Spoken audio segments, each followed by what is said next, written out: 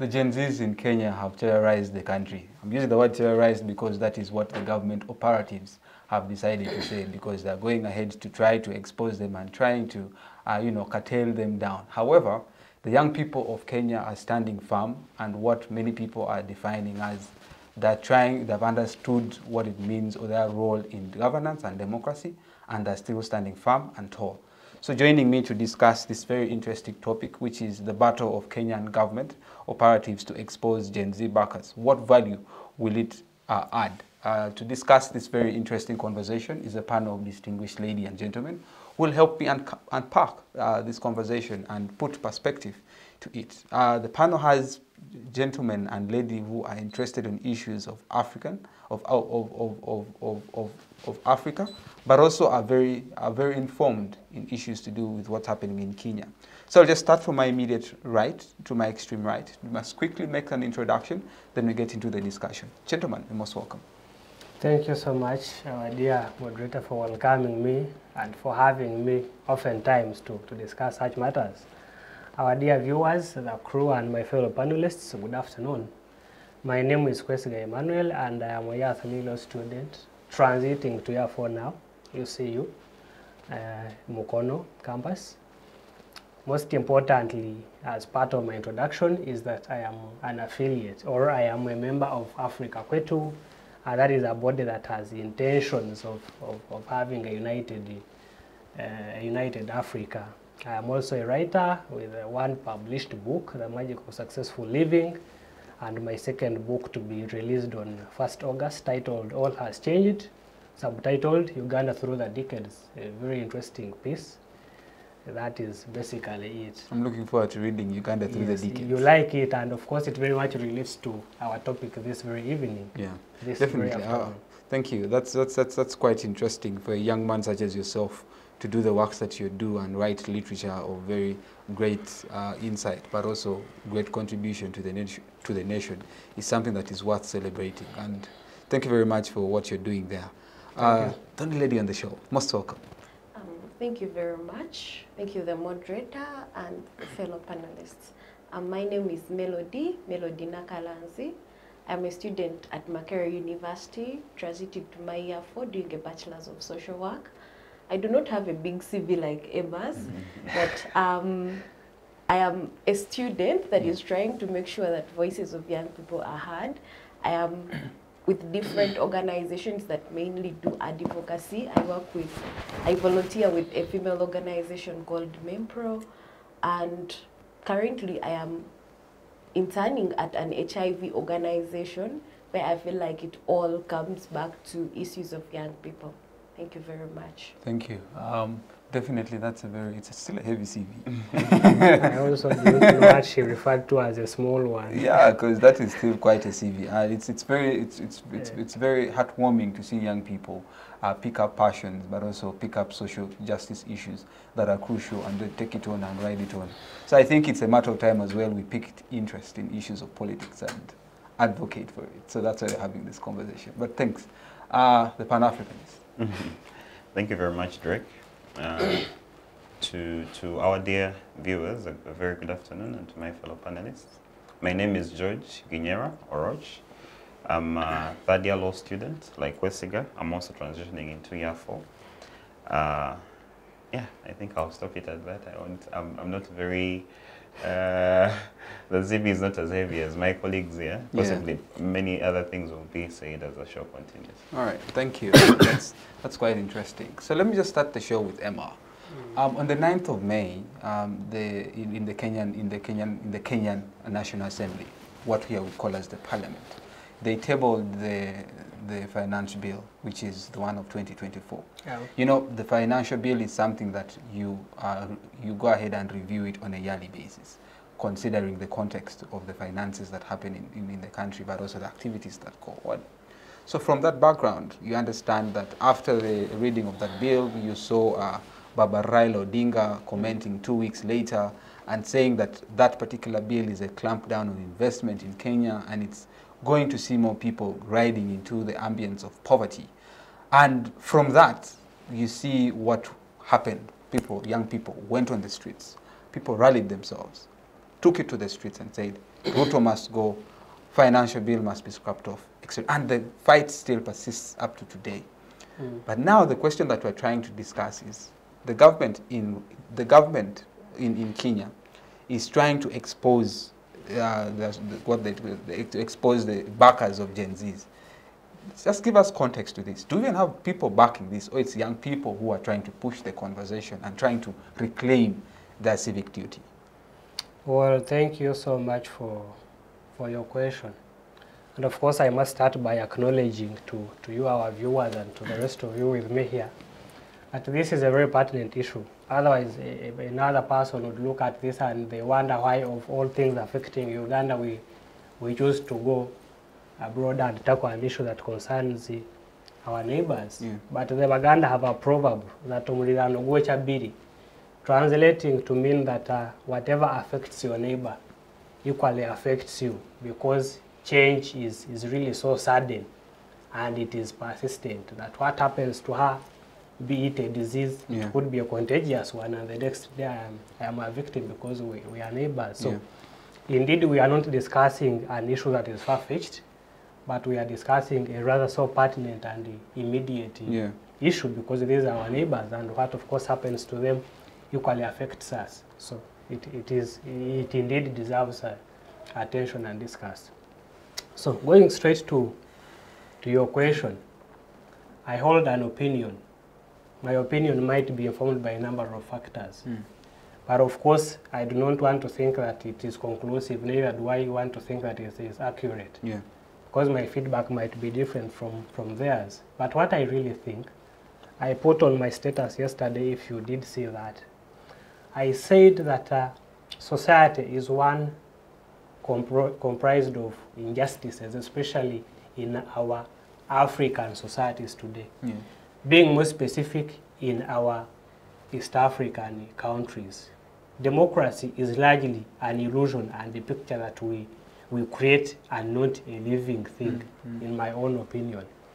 But also, we need to understand that even when that is the case, even when we have suppressive governments and dictatorial regimes, of course some people do not want to hear this, but when we come here, we do not come to massage any scars, but we come to speak truth to power and facts. So what happens is that people have been suppressed for quite often. But also it is important for us to understand that lots of things affect people. However, the hierarchy really differs. That it could be a thing affecting us from the sphere of education. That can wait. We might not be radical about it. We might not write our stand to do something about it. But I think concerning my survival, food, and where I am going to live, and anything concerning the medical aspect, that is part of your livelihood. You can survive without education. You might not go to school and you can still live, but without health care, without food, you can't survive. So that is why the financial bill has had such ramifications for Kenya, because it has a direct impact and bearing on the livelihood of these people. Yeah. Because finances, of course, finances go to how you survived, how you lived, how you access medication. So, in my own opinion and response to your question, I think it got to a point where these people, of course, given the circumstances of their nation, and looking at their budgets and their income status, of realizing that should, of course I believe that they read it and internalized it and knew the components of that same bill. So I think when they looked at it, they realized that should it come into play, then their survival is likely going to be so hard, and the costs of living really being so high for them. So what option did they have? Diplomacy does not seem to work quite often here in Africa, even when it is a better alternative. You and I will agree that that would have been better, because it is cheap, yes, because it doesn't take so much time, and it does not go with the destruction of property or even loss of lives. But it doesn't work most times, at least for our governments. So what do these people have to do? They had to compel their government to do away with the bill. What mechanism did they have at hand that can be applicable and possible and feasible? It is in the demonstrations that we all saw. Then the question of who finances it, I cannot pretend to know so much. But at least what I know and what I've seen from the information I've seen online, from these engagements I've seen, these people running the demonstrations, I think the people, the ordinary person who is a direct victim of these bills, has realized that they do not have a voice going to fight for them, apart from them having a collective and united effort to do away with it and the like. So I think basically, even if we have any funders or people behind the scenes that we do not see, but I think it is basically a youth-led demonstration. For as much as I know, I've even known it, that when they have another person trying to be part of them and this person is in a higher political position, they actually pull that person out of that race because they don't even want it to have a leadership. Yeah. Because usually what happens when a demonstration has leaders, government targets them either by compromising them or even any other rude mechanism they could deploy. But when a thing has no structure, you definitely can find it hard to fight it because you will kill so and death continues. So I think it is basically their own initiative and arising out of need of knowing that they have a right they should defend. Okay, interesting. Melody, a right they should defend. And the government of Kenya is, the conversation is rising and saying, could young people be having, could there be some people behind the scenes financing young people to voice out their concerns and take it out to the streets? You know the avenues of amicably solving situations. You have dialogue. After dialogue, if dialogue fails, then you could possibly opt for what? Peaceful demonstrations. Yeah. And at times when the peaceful demonstrations fail, that is when you opt for extreme violence. But the situation in Kenya, people argued that, you know, the dialogue wasn't sufficient, or there was really no dialogue at all. So what people opted for was peaceful demonstrations. People are saying, they termed the president as Batman, the flying president, never in the country. And the issue they are trying to front is something that concerns them.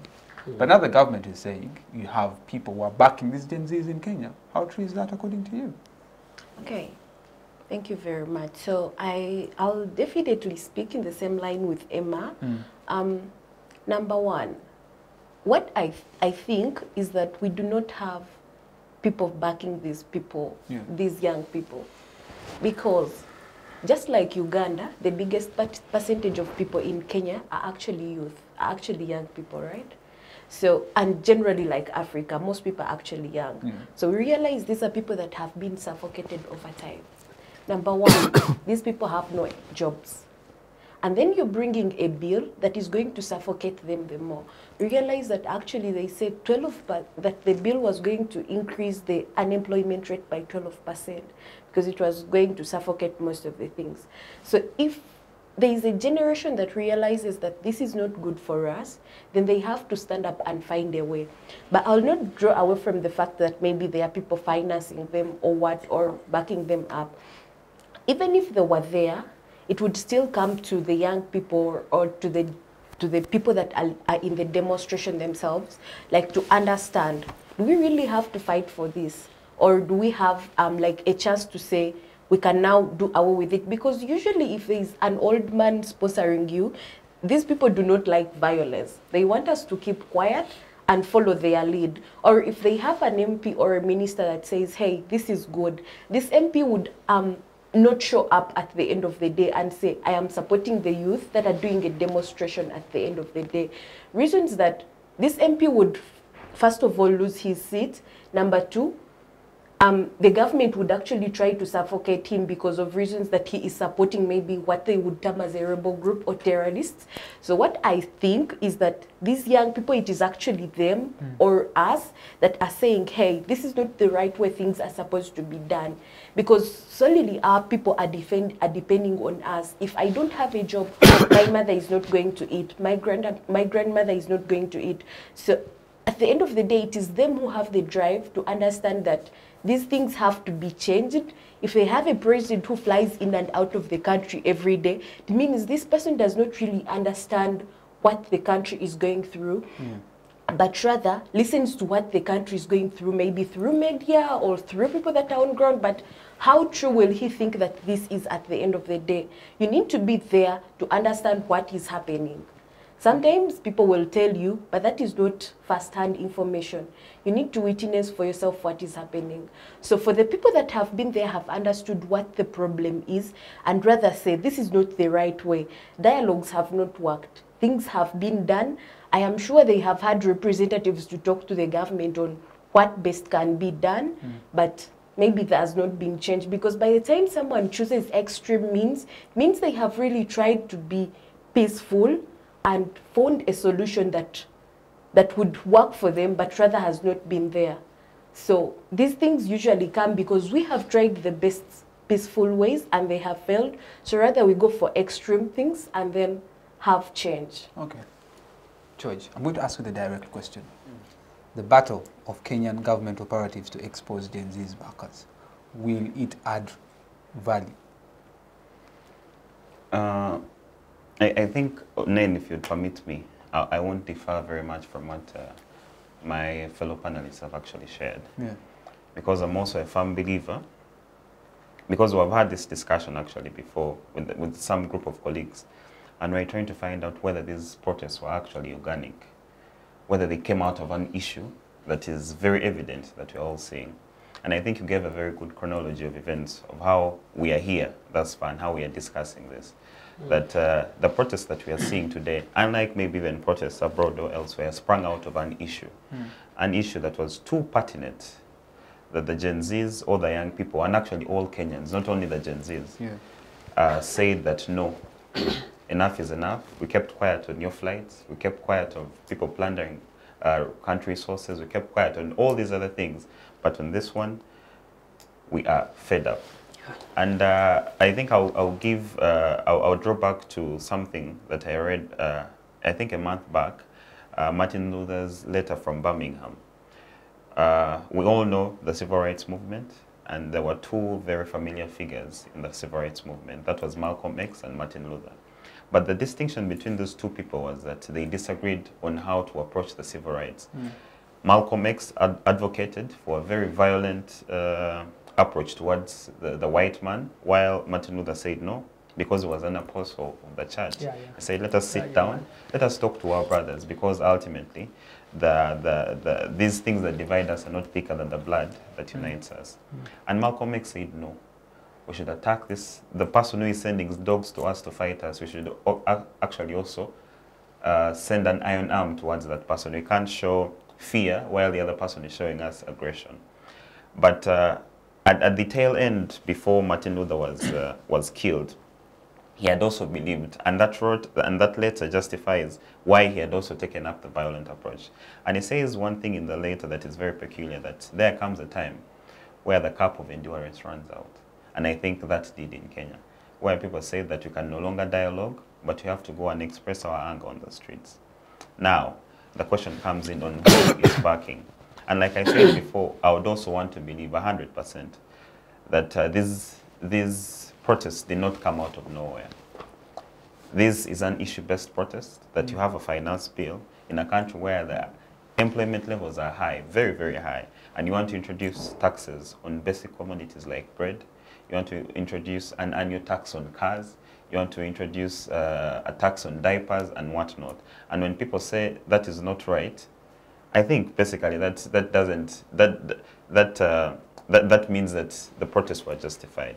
Then secondly, in as regards to backing, because the protests, and I think this is why I would differ with my fellow panelists, is that we all saw on live television how these protests came about, stage by stage, because I'm also a very good fan of Citizen and KTN, and most of these things were being broadcasted live. And for protests that evolved peacefully, for some reason, they became violent. You would see footage of people burning cars, people destroying buildings, people buying buildings, people going to parliament and destroying this and this and this. So I think, on my part, the government, in my opinion, is then justified to sort of find out, for the protests that started a little peaceful, why then should they take the violent downturn that we're seeing evolve in the country? And I think if we're all Kenyans, the same way Kwesiga enjoys the right to protest, I also enjoy the right to access medical care during those protests, to also move from Mombasa to Kisumu safely.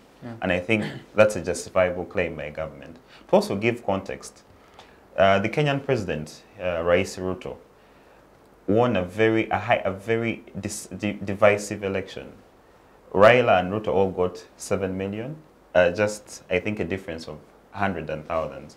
So I think in that sort of context, in that society, surely, there's always going to be that pushback the people will not be overly supportive of the government. I would want to presume that there's always this part that is saying, no, we deserved better, we deserved Baba, who is Raila. And it goes without saying that some of these things, these peaceful protests across the globe, some of these things have actually been, as long as they pick up the masses, at times they've been taken up by opportunists, which I think is a justifiable claim by government to find out really.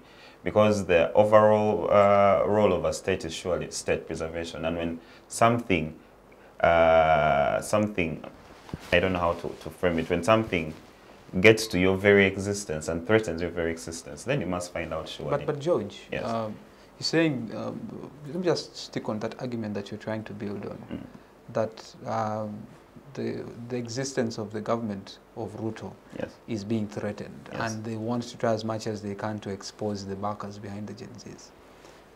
As I started the show, I categorically stated that the rationale behind this was to, first of all, front an idea that will put aside the finance bill, which Baba Raila termed as it's a clamp down on investment, and it's going to see very many Kenyans languishing in poverty. True. That said, this particular finance bill was majorly looking at, because the IMF said you need to raise a particular amount, etc., etc. And the young people are saying, you know what, no, we can't allow this. We need to find ways of standing on our feet.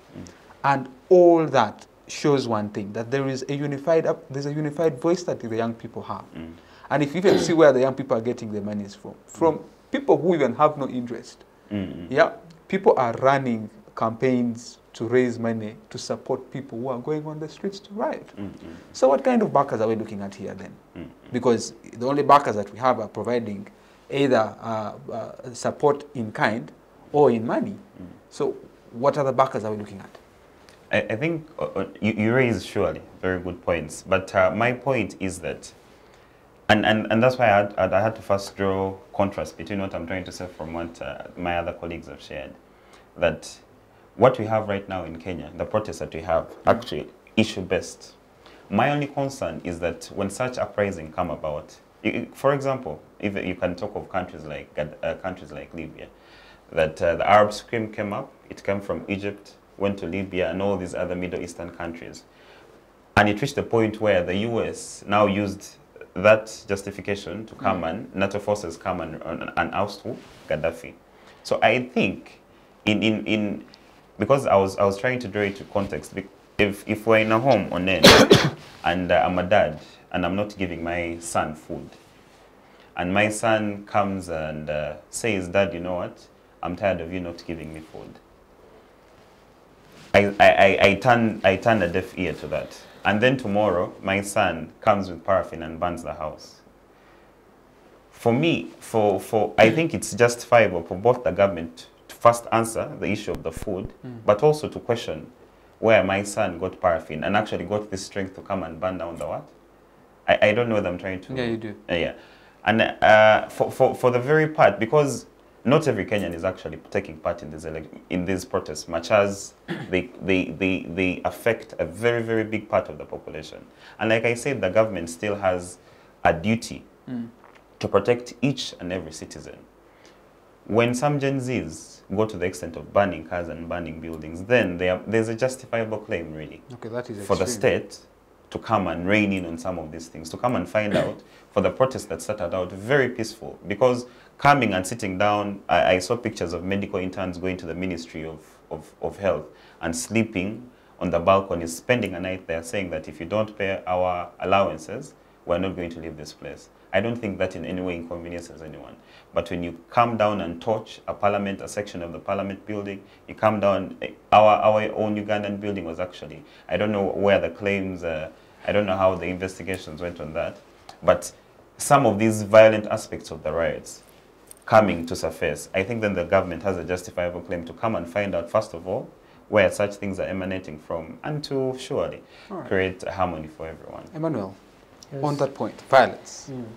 I stated that there are 3 stages: dialogue, peaceful demonstrations, and violent demonstrations. And what we see in Kenya, maybe from his argument, that the reason as to why now the government is coming on board is because we are seeing extremists in the cause by the Gen Zs. The arguments raised in Kenya that there are people who in Kenya at the moment are going ahead on the streets because they actually believe that they are trying to front their cause. That if we give you the power, we elect you in office, you need to respect the mandate we give you in terms of our vote. That means you need to deliver and give us our rights. That was the initial cause of the Gen Zs. And I believe it is still the cause of the Gen Zs. True. Maybe the line that we need to draw is, where are the extremists coming from? Could it be that maybe certain politicians are trying to clamp down or trying to pluck their claws into this particular cause, maybe to gain certain political poise or something of the sort? So I'd like you to help us understand the situation, drawing for us a nexus between the initial understanding of the Gen Zs to what is causing these extremists, and then would then the government be justified to go ahead and expose the backers of the Gen Zs, because you have people entering into the House, the National Assembly, which is not right. Yeah, I'd like to get your thoughts on that. Thank you. You know, I equally wanted to respond to his deliberations. He puts forward a valid argument, in my opinion. When you say that the government is right to take deliberate steps to try to find out why people are doing that and why their reaction to the bill, because he seems to have at the back of his mind, he seems to suggest that the force used was not reasonable to what they were protesting against. But also, if I were to ask him a question, like Melody said, that it is estimated that that bill would increase the unemployment rate by 12%.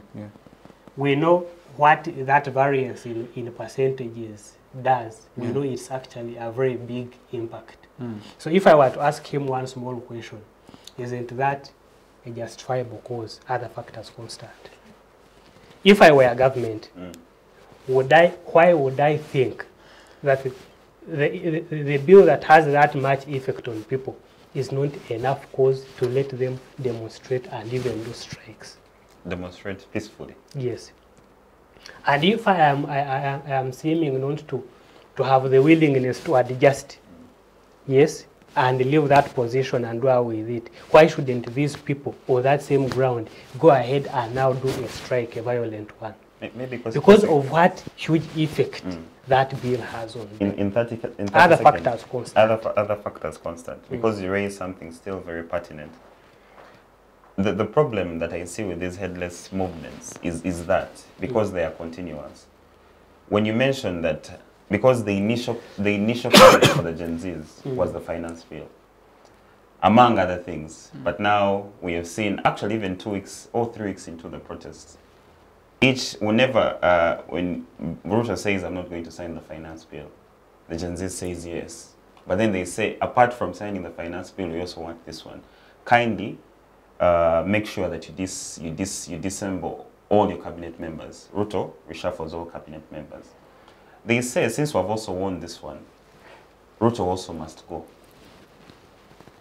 So I don't know that I'm speaking as a politician or someone who is not caring about those issues. But then, because ultimately, and I want to be as open as possible, when I get power, my ultimate goal is to retain it and to find means to retain it. So Kwesiga, I think even Ruto then raises a very good observation when he says, but I've been conceding all the way. You said no to the finance bill. I said, let the finance bill go. You said cabinet is infested with a lot of corrupt officials. I said, let cabinet go.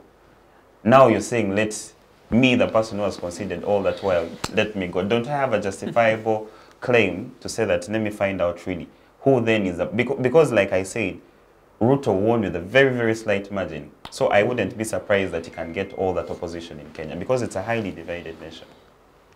She has something to say, then Yes. you can get back to it. Okay, so Ginyera, you see, when we had the French Revolution, it was because of the things that had happened over time.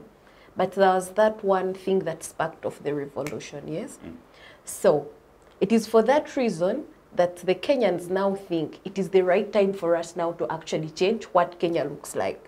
Because France was able to change because of, was it storming of Bastille? I don't know, maybe it was Bastille, that. yeah. Yes, when they stormed that, then it helped them actually do away with the leadership of King Louis, who had suffocated them for long, do away with the Queen and all those other injustices. So I believe that it is now Kenya's chance and time now to do away with all those kinds of things that have not been good for them. Because now they have, the chance is now that they have been able to do away with the financial bill, that they think their voices are heard and still need to stand up and say, hey, we can do this, we can still do this, and we will have a better Kenya. That is why I feel like it should be continuous until when they achieve what they want to achieve. Because if they do the financial bill and then stop there, then leave the cabinet ministers, it means things will get worse again because they have just done a small part and left the other big part unattended to. Maybe in 10 seconds then, Melody. I think the discussion then should not be about protest, but a revolution or a change of government. Because I am quite sure that the Kenyan constitution prescribes how government can change. And it's not that, because even then, I think even the 7 million that voted Ruto still would want him in government, I would want to presume. But because I think, Kwesiga, as you come in, you would have to change what we are discussing today. Because if the Kenyan people, surely, the real intention was to remove Ruto, then they would have fronted that at the start, not to hide under the finance bill. Now, getting back to try to attempt to answer your question, Drake. You know, what we are discussing as a matter of fact is politics. True. You know what people misunderstand is that people try to run away from political talks and political truth. Yet as a matter of fact, politics is life. Everything that happens from the computers before us and where we are today, if you had a political hand saying that this debate shouldn't be here anymore, trust me, the following day wouldn't be here. And because that is the case, politics is amorphous. It is multifaceted. It is multidimensional. That being the case, we cannot discuss politics in its entirety. True. What we only can do within our small knowledge of such a huge scope and concept is we can only bite bits.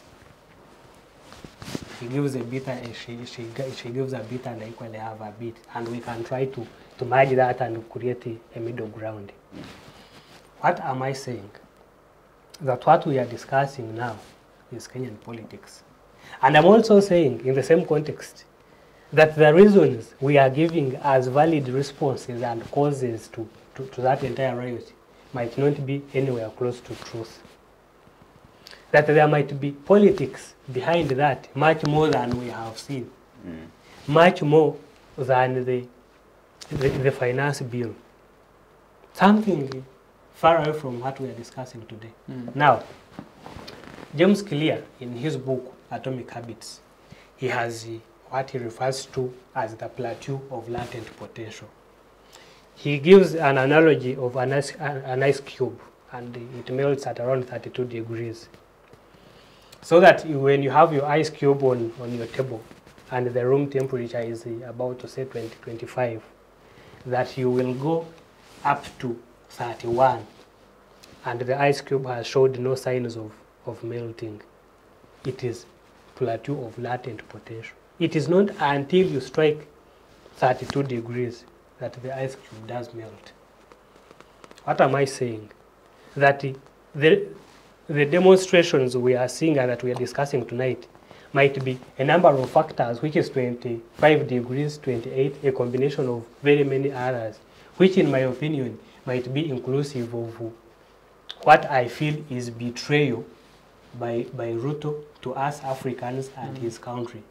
If we as Africans are saying that it is high time we believed in our own African organizations and uniting bodies, and you are standing up and getting red carpets welcomes and speaking before American parliaments, where then is the direction for our unity?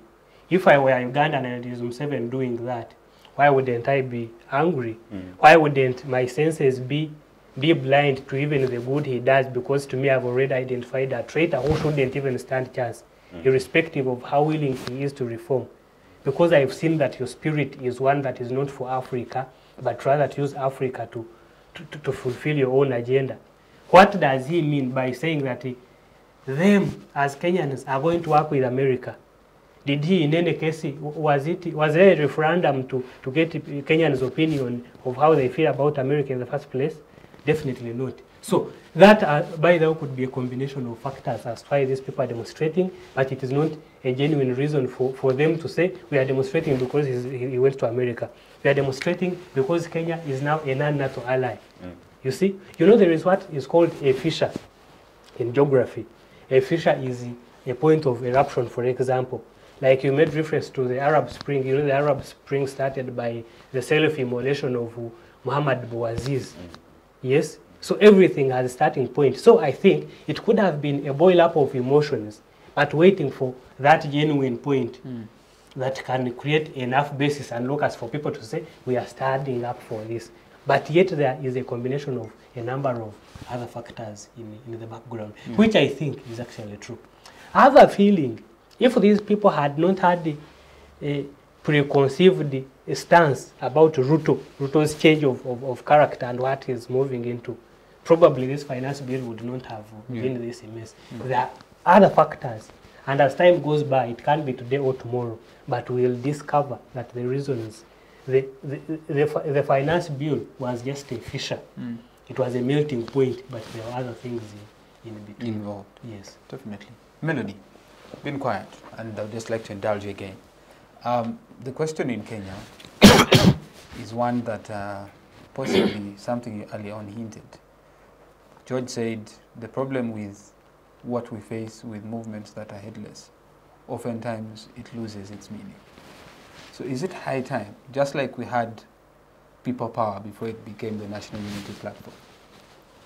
It was still a movement, and people are arguing that it will lose its credibility. Then Chagulanyi went ahead and formed a political party.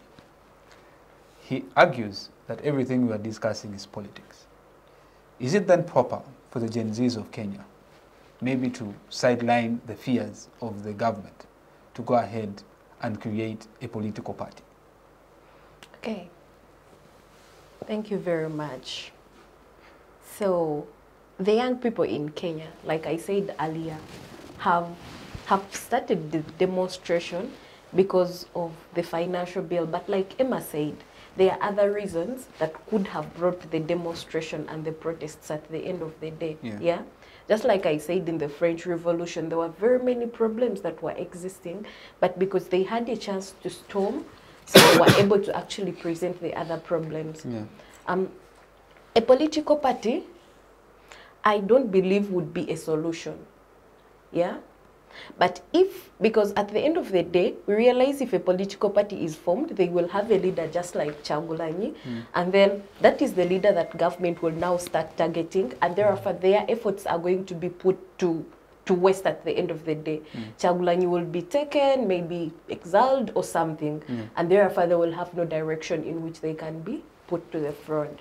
So I believe the way they are, most people will say it is a disorganized movement, but we realize it has caused impact at the end of the day. The financial bill was not effected.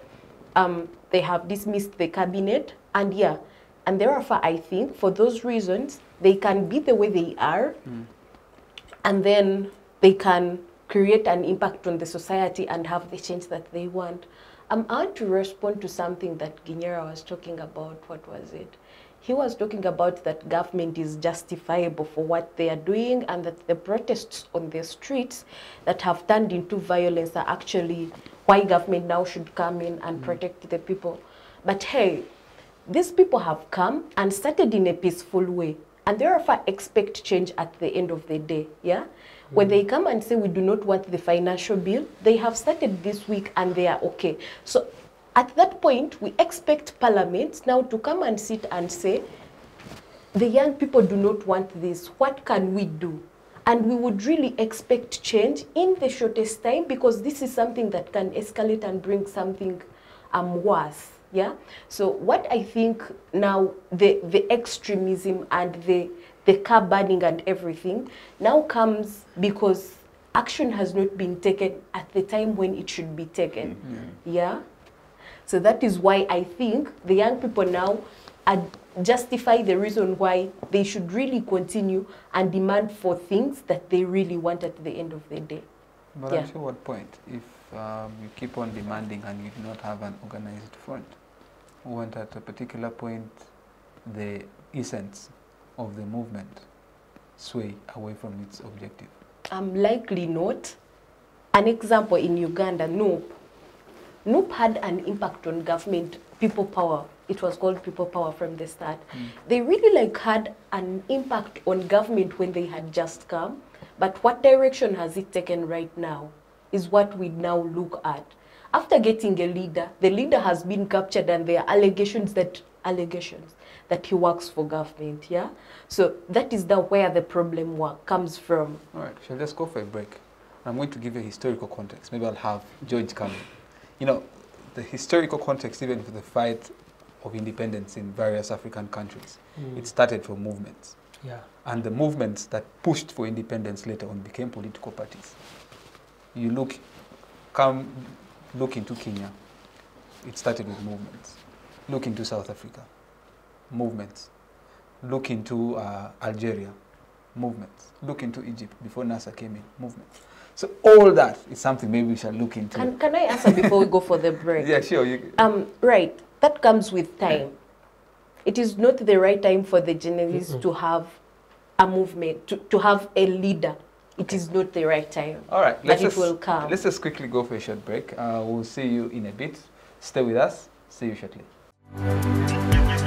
Digital rights are those human rights and legal rights that allow individuals to access, use, create and publish digital media, or to access and use computers, other electronic devices and telecommunication networks.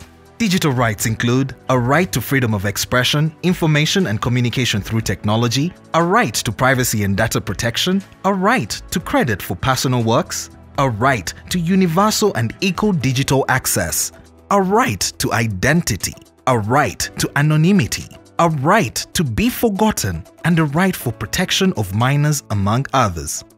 The state's digital rights are frequently violated through various unfair actions, for example, blockage of websites and social networks, theft of credentials, unauthorized use of people's data for personal gain, privacy intrusion, online censorship, arrests and intimidation of online users, internet blockages, and the proliferation of laws and regulations that undermine the potential of technology to drive social, economic, and political development worldwide. It is hence every citizen's responsibility to respect rights of other digital users and to speak out or report to the responsible parties when one's rights are violated.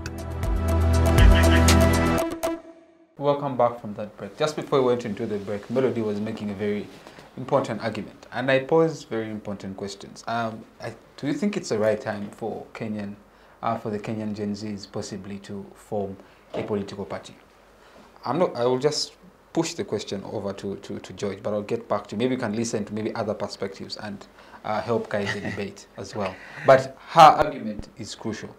She gives us a juxtaposition with the Ugandan context and says people power before it became NUP was a powerful front than it is today. So Ginyera, historically, movements have informed governments, and later on those movements became organized and formed political parties. Yeah. I gave you examples. You saw what happened in what's the current Zimbabwe when they had ZANU. They had ZANU, they had ZAPU. You go into South Africa before they got independence in the 1920s, that formed the ANC. You even come to Uganda here in its own self. you have movements that helped form political parties that influenced politics. And what we're discussing is politics. I'll still ask you the same fundamental question. Is it the right time for the Gen Zs in Kenya to come up and form a political party? Because yes, they are the majority in Kenya, and they would like to see a change. Because we know Gen Zs are, one, politically conscious, but two, aware of their society. What is your say? Yeah, I think that is also something that is very pertinent, because ultimately it goes without saying that there is need for them to have an organized front, an address, and where people can actually reach out. Because what you have now, even when they had the Let's Engage with the president, you cannot pinpoint and say that this is now the person that I have to talk to. But still, I also concede to Melody's fears that at times when such movements get leaders, when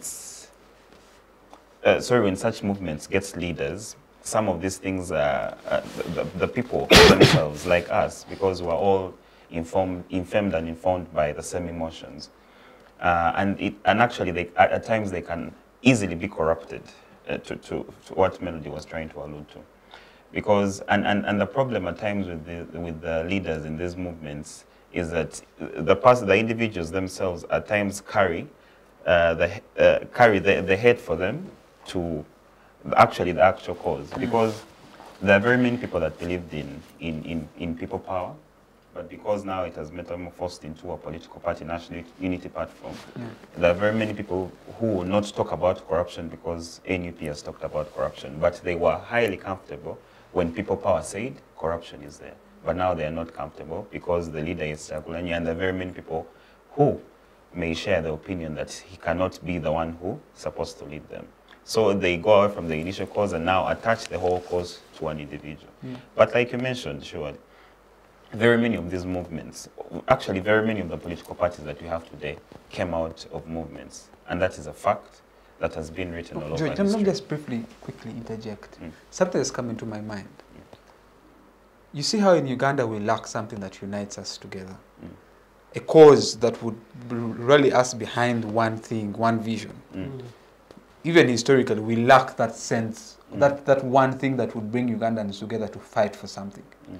Now, it's that point in Kenya. Kenya has had things that has brought them together. Just like, let me just give context to this. You see what happened in Sudan? The price of bread rallied everyone behind.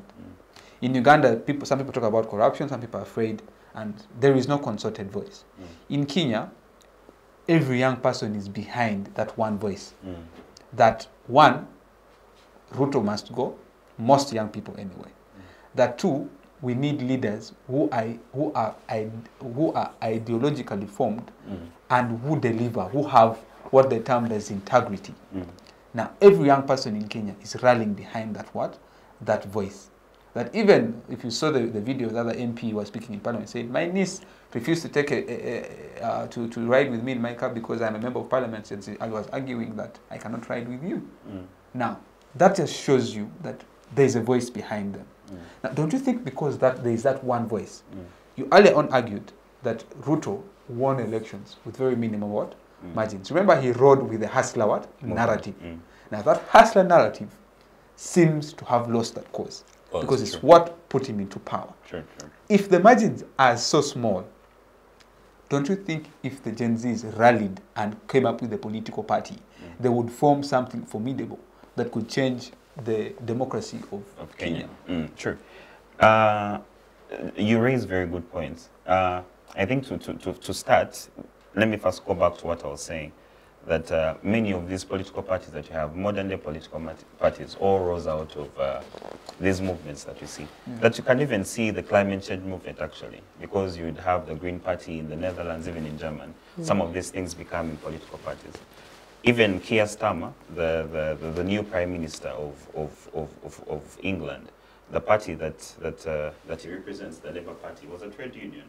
And these are movements that have sprung out of history. But now it's a political party that majorly represents the rights and these obligations that the workers have. And I think it's a genuine claim.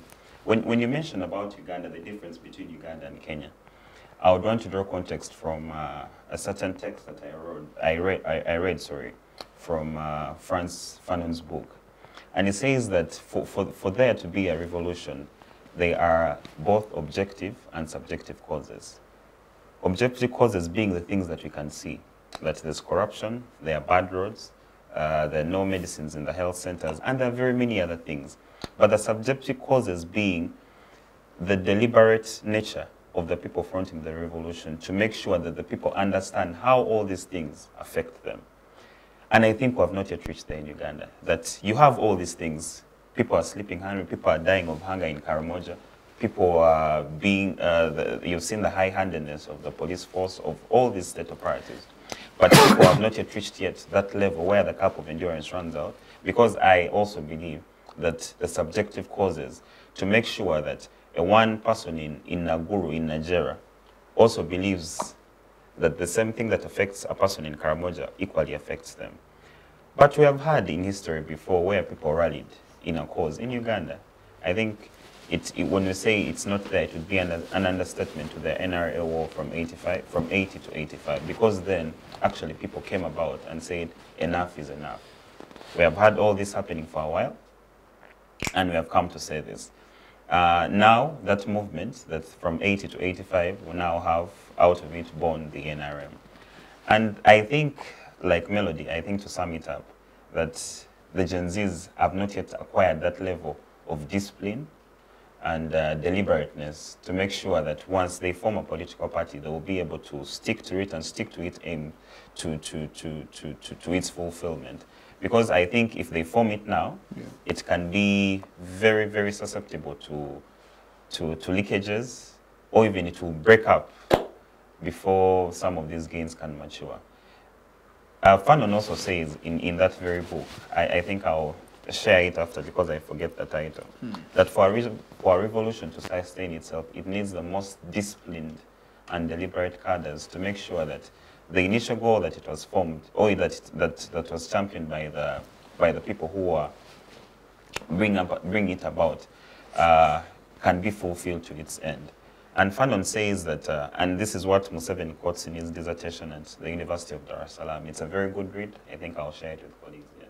That some of these things to be sustained need the most disciplined, that they must reach that level and believe that it's no longer about me, an individual, but it's about the greater good of society. Yeah. And I don't think, as of yet, even the Gen Zs themselves have seen that person that can actually do that. That tomorrow, you've seen why Gen Zs have said even they don't want Raila to be part of their arrangement, of their protests, because they've seen oftentimes Raila has been privy to or handshakes with the president, dialogues and whatnot, and they don't want any part of that. So till they get that person who they think in themselves can be able to fight the struggle without being swayed away by the powers that be, I think then it will be justified for them to form a political party. All right. Emmanuel, what's your opinion on the same? My opinion is just one and brief. There is something I want each one of you to learn in case you don't know about it. It is the PIN psychology. PIN. Position, interest, and need. Everything that we ask for, everything that people demand for, is informed by that psychology, the PIN. What's the position in this case? The position now, going by the present stance, is they want Ruto out. Now, if we go by, because now it's no longer about the finance bill, it's about the person of the president, that being Ruto. That's their position now. What's their interest? They want a new leadership, a better leadership for that matter. If you asked them why they want him out, it's because they want a better leadership. What is the need? The need goes back to even to an individual. Because what is pressing them to push him is the claims of his oppressive and milking mechanisms of draining them of tax and making them poor. So now, that does not stop at them as a group or as Gen Z. It goes back to you as an individual. That you as an individual, you are finding it hard to survive. Same applies to them, and so we all have a similar need. But the need starting right off from the individual to the entire group. Yeah. So it's quite important that we assess that psychology, their position, their interest, and need, because failure of which you can't even address their need. Yeah. Because if their position is that they want to root out, and they mean that, you know, it is even possible that that outweighs the other two, that it outweighs the interest and especially the need. It might not now be about them wanting to earn more or to sustain their existence, but wanting to see that figure out of. So if that is the case, it's quite hard. Now, getting back to your question, I think for me, there is never time to have a leadership of just anything. It is something dictated by the circumstances at the end. And like we've been debating with her, behind the skins, I told her that anything to survive must have a leadership. That in the short run, for now, they've been able to do it without a leadership, when we are not sure that they do not have any other forces behind. But if that is the case, and these people, for example, Ruto is still in office and they are persistent and they want him out of office, they can't do that for an entire year without a leadership structure. Now, my answer is one. It is important that if, you know, these people are quite many and their voices can be heard because they've shaken the entire region. That means that they are strong enough and they can do anything. The best way they can do a thing, if you ever want to have anything well done, do it for yourself. So if they feel the current leadership does not satisfy them, let them do it for themselves. How do they have to do it? Let them have their own leadership. Let them front a candidate for anything, or let them entrench into those systems and take up those leadership positions from the grassroots. So a leadership structure, if we have a sustainable thing and one that will cause impact, definitely, that is, to me there is no question about that. They very much need to have that as fast as they can. But maybe if their goal is simply to have Ruto out of office or to have the finance being completely erased, if they achieve that, and if that's their own intention, they have no reason for having a leadership, because their goal is a short-term one. But if it is long-term, definitely they need a leadership. The question of how best they will be able to choose a leadership that will not betray their cause is a question for a discussion for another day, but we really need a leadership structure. All right. As we come towards the end of our conversation, I'd just like to engage Melody on the discussion now. That is, what the government is trying to do to expose these potential backers to the Gen Zs. As we reach towards the end, do you think, will this add any positive value or negative value? Okay. So, government deciding to expose the leaders of the young people is what they think is best for them. Yeah? And they think is what is good for the government now to thrive and exist after everything. But there is just that they will not find who is actually backing them up at the end of the day. So I believe there is need for them now to say, since we do not have the direct person to attack or the direct person now to talk to, it is now the right time to actually do what is right. Because it's not like do what the young people want, no. It is to do what is actually right at the end of the day. Do away with all these bad things they have been doing and then have a good government that people want to see at the end of the day. I believe the things like Ruto must go is not just like something that they just come up with. I believe if Ruto was a good president, that the president that they thought was going to be when they voted him, they would not want him to leave office, yeah? But for reasons that he has not been good to them is why they think he should go. But if he made reforms, then people would actually say, we can have him, yeah? But when going back to your question, exposing the people that are backing up the Gen Z, it's not something that is important at the end of the day. The important thing at the end of the day is make reforms in the kind of system that they have established and have a better government that people want to see at the end of the day. Right, interesting. So what lessons do you think maybe Ugandan youth can also draw from what is happening in Kenya? But then lastly, what can our government learn from the situation in Kenya? Okay. So now that would really be another discussion for another day, but yeah, simply what the young people can learn. I see March to Parliament, yeah? You have seen that maybe. Which are going to take part in? Yes, March to Parliament on 23rd, put on black and March to Parliament. How I wish all the young people in Uganda would really march to Parliament on that day. But the problem is that Uganda is not as Kenya is. That's my argument. We don't have that one thing that brings us together. No, we already have what brings us together. We have it. Right. But the problem is that we cannot stand and say. Execution of that. When I was talking to these guys, I was asking Ginyera, will you march to Parliament? And he's like, yes. And I told him I am scared of tear gas. So that is where the problem is. So what lessons? Because we saw what the Kenyan youth. In Kenya, someone is smoking. In Kenya, it was different. The police was actually helping these guys with water to wash their eyes after they had put tear gas. So what we can learn is that we need to understand that there are problems that are affecting us already. Yeah. But we need to have now a common stand. I don't think we need a leader. March to Parliament right now doesn't have an open leader.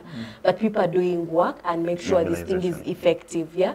So what we need to do is now to all understand that we are young people and have reasons to fight for this because it will affect us in the near future anyways.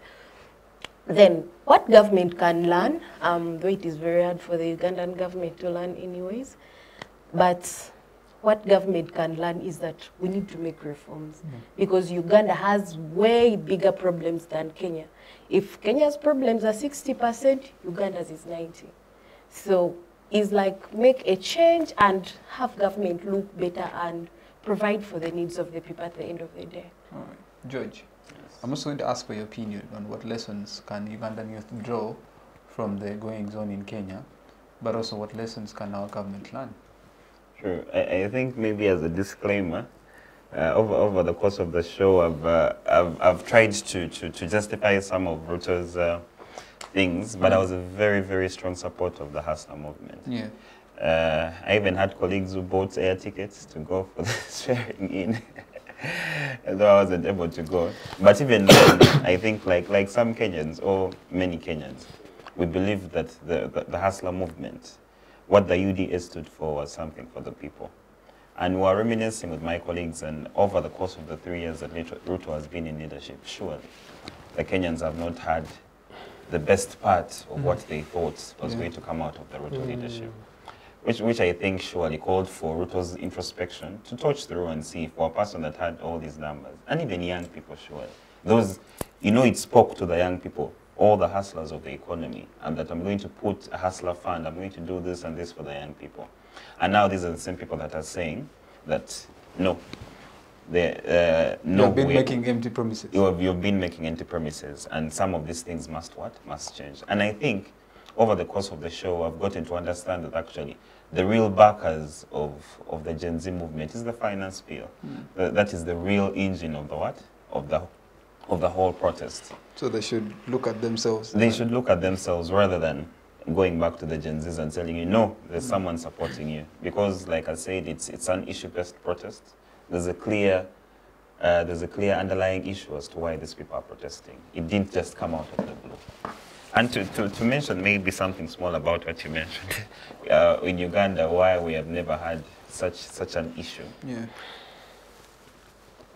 Studying these things, I don't think even, because for all these countries, corruption has been happening in Kenya for quite some time.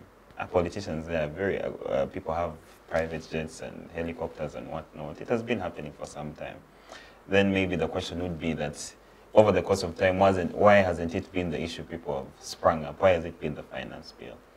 So I think, like I've told colleagues, that at one point, like you mentioned, in South Sudan, for everything Bashir had done, he had killed people in Darfur in the thousands. Surely in the thousands, displaced many, famine and whatnot. But it was only the increase of what? Of bread prices that mobilized people, and Bashir was overthrown. And the downside of such headless movements, like we have, the people in Sudan fought very much for what they wanted, even in Egypt, but what you have in place are actually military governments. Because these people, after fighting for what they deemed fit to fight for, they didn't have a leadership that was going to spearhead post the revolution. So you have now opportunists taking advantage of the vacuum.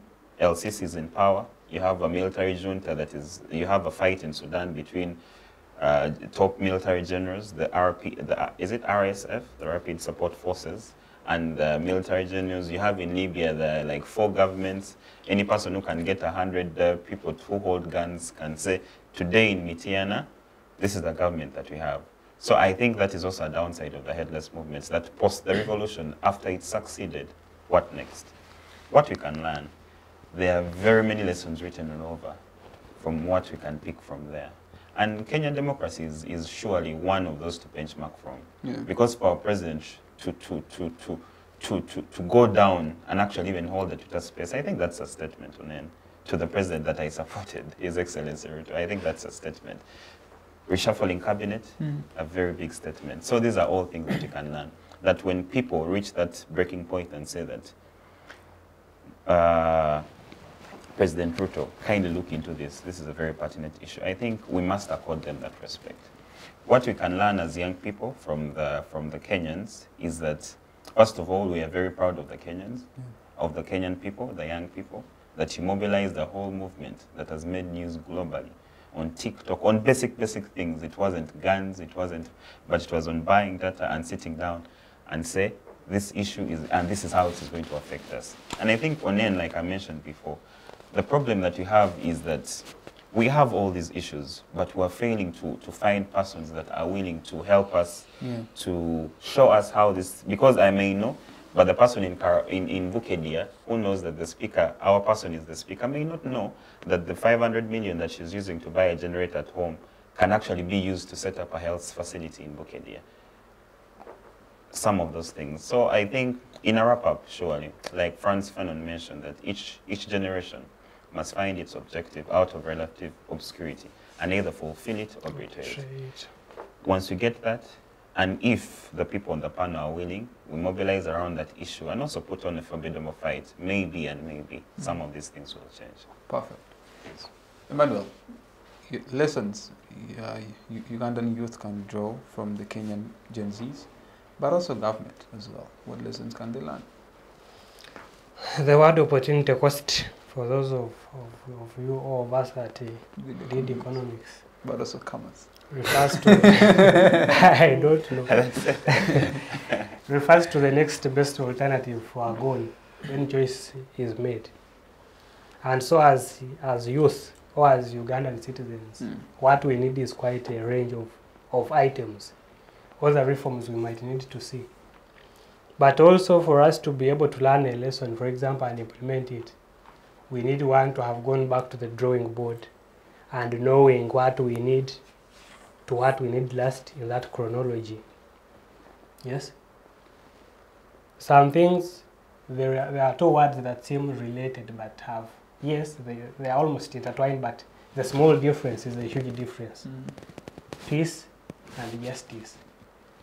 Now, what is a challenge for us and what we are lacking as a generation, and what should be the biggest topic or lesson from the Gen Z demonstration is that if we are to hunt for justice, there is a price to pay, and we should be ready to pay it. Failure of which justice shall largely be an illusion, and a sound that roars in the distant land and not anything close to our proximities. Are we clear on that? Definitely. But if we choose to opt for peace, I know Ugandan police, let me opt for safety. safety and peace are now one and the same. So, if that's the direction you take on your opportunity cost, if you prioritize peace over the general public good, over the general hunt for justice and for a better society, you cannot achieve anything. I am not inciting violence, but also if I am, maybe I am, which might be okay anyway. I am not. For matters of peace. Upon comprehension and analysis of introspection. yes, I think I'm only making a genuine Sure. So, I think we need collective voices, not only at national level, but we need to understand that if as students of UCU or as students of Makerere, we need to have such a policy put in place or done away with, then we cannot achieve that by mere speech, but by standing up in unison. That of course goes back to even the larger scale. Yeah. So the take home and the biggest for me and for what I think should be a topic for us the youth is that we cannot simply claim and assume to own it today because we are the young generation. That alone is not enough, and it's not enough parameter upon which our input in society is measured. But how deliberate are we to executing it? So that is the biggest lesson. One, we need to know that as Ugandan youth, if we are to do what those people did, the resistance we are likely to face is much higher, more than 100% that. So it is up to you as an individual to know that you need to pay this price or to opt for peace and comfort and let everything proceed the way it is, and the best we can do is make noise. To our government is that, you know, in Betraying the City by Francis Ibuga, the discussion between Ginyera and Mosese, I think it is Mosese who says that even when liquids have a boiling point, human points have a breaking point. Yes, so the government should learn from our neighbors that when people are squeezed, they lose, at one point they lose the elastic limit and they break. And the person who has broken in this context has no feeling for life and they don't fear anything and they can do anything. So I think governments, not just our government, but governments should never pull people to elastic limit and have them break, because anything beyond that stage is really so bad for whichever country that is victim of the same. Okay. Your concluding remarks. My concluding remarks. James Clear, in Atomic Habits, as what he refers to as the aggregation of marginal gains. Way back in, I think, around 1970s, we had this Tour de France companies. It's a bicycling competition, and the British team was doing really so badly. Yeah. It was doing so badly in that area. So they had Dave Brailsford, this gentleman at Man U now. And when he came on board, what he implemented was aggregation of marginal gains. He came with that concept, believing that just something small done has a higher impact, not in the short run, but in the long run. So he implemented that. He started by finding the best mattresses for the bicycle people to sleep on, the right kind of gear to smear, and just everything, very basic things that seem to have no impact from the onset, but in the long run have a very key and fundamental input and contribution to whichever cause we choose to run for. Still, to add on that, he goes ahead to say that when you are going to Los Angeles, you are leaving Los Angeles to New York. New York and Los Angeles, it is a distance of about 225 miles, that 225 miles apart. That when you shift the heading by 3.5 feet south, you are from Los Angeles to New York. You end up in Washington. And he says that 3.5 feet is something you might not notice when you are setting off. But in the long run, you are going to New York, you land in Washington. A city very distant and far apart. his point from these two examples and analogies is that we cannot think that we will wake up and do huge things and overturn just everything. But his emphasis is we can start small. Yeah. Is that if we cannot achieve much as a group, or if we don't have a united effort, but as an individual you can be intentional about doing a thing, about doing X, and you can be intentional about doing Y and I Z. And before we know it, our small contributions to whatever it is that we are doing in the long run pays really so much. So it is a call, a wake-up call voice to youth and to Ugandans, that we need to indeed be deliberate and fight for what we believe in. We must break social conformity. What is killing us today is conformity, is you do not want to speak because you fear Ginyera's reaction, because I do not want my friend Melody to think I am disagreeing with their opinion, because you do not want to have a rift with your family, and that conformism is really killing us so much. Okay. You can relate that to argumentum about popular and tyranny of masses, these terms I keep referring to. So we need to be intentional and stand up for what we believe in. That said, thank you so much for hosting us. The crew team, thank you so much for the work. And our dear viewers, it's been nice speaking to you. Are you listening to us? All right. George, concluding remarks in 60 seconds. Yes. I think I'll not differ very much from what Kwesiga has mentioned, but only to give thanks to the team and everyone who has been able to make sure that we have this dialogue. And I think from the Kenyan, as Ugandans, there's a lot to learn from, the good and bad, surely. Because I think the good is that people can actually rise up and champion change in their smallest of ways. Because none of the Gen Zs is a minister, none of the very, very normal people who have rise up and even made sure that cabinet can change once they say it can change.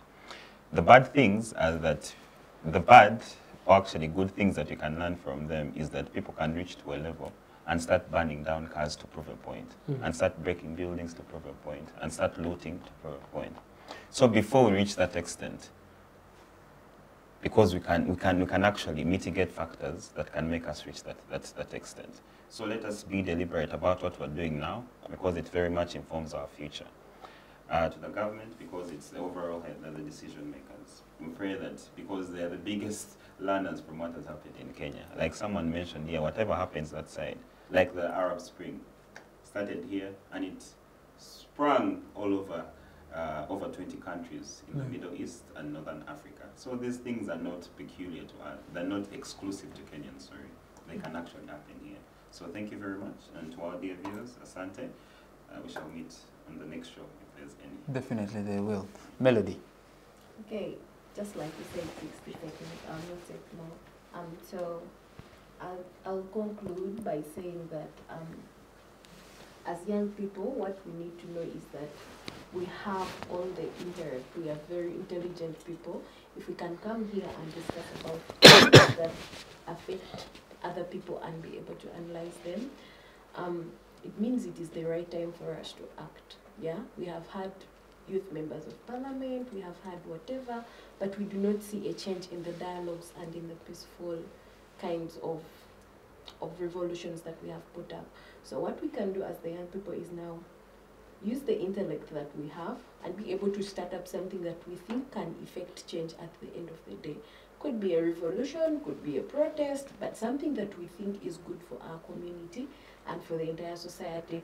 Government, I do not have what to tell government because they definitely know what they're supposed to do and what is right, but rather do not want to do it at the end of the day. Yeah. So my conclusion is that it is now upon us to use all the minds and the knowledge that we have to make sure that we have the best community that we want. So I'll thank the panelists I had and the moderator, and to the viewers, thank you very much. Thank you. It's been a very interesting conversation. I've been joined by Ginyera George, Melody, and then Kwesiga Emmanuel for this very interesting segment of the inter-university debates. See you next week, same time, same place. Bye-bye for now, but I'd like also to say thank you to Civic Space TV, thank you to Center for Constitutional Governance, and to the production crew. Asante sana, see you next week.